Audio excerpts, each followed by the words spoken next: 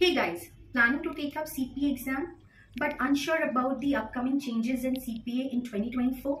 Believe me, it's very simple. The two CPA governing body, NASBA and AICPA, intend to update the CPA exam at time-to-time basis. Now talking about CPA profession is moving forward by adapting new technologies, new skills and new best practices. So from January 2024 onwards, the core plus discipline model in which you will have to pass the core papers of CPA, FAR, Audit, Regulation along with additional discipline.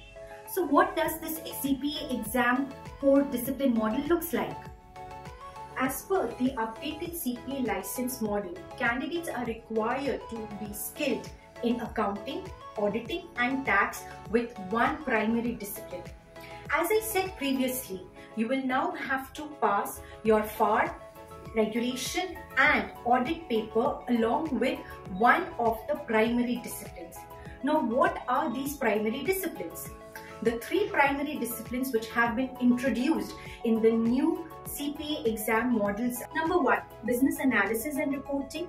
Number 2, information system and controls. And number 3, tax compliance and planning. I hope you found this video to be informative, and to get yourself updated with more updates on CPA, CMA and Enroll Agent course, do not forget to like and subscribe to our YouTube channel. Wait a minute. Also do check out our new blog on CPA exam marks distribution.